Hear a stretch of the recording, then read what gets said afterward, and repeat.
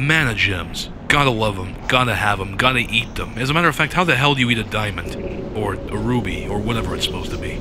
Maybe a sapphire. Anyway, this all-in-one, one-button mana gem allows you to conjure a mana gem if you use your mod key, which by default in this macro is set to control, but you can also set it to alt or shift. And if you're not currently using the mod key, then the button instead will consume the mana gem that you just made.